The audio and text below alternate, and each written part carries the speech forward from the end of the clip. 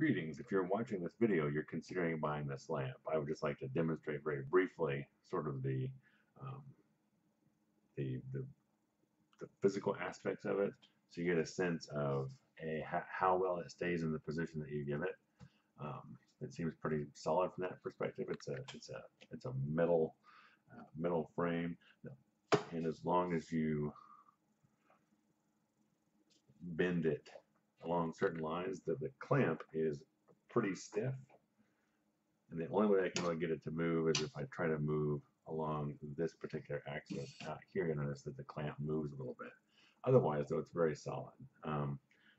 It also is padded, so it's not scarring the table at all.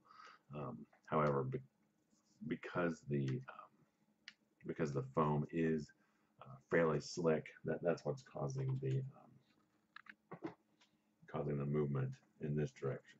So aside from that, pretty solid. This is a pretty slick surface. So hope that gives you some indication of how it stands up in a physical way.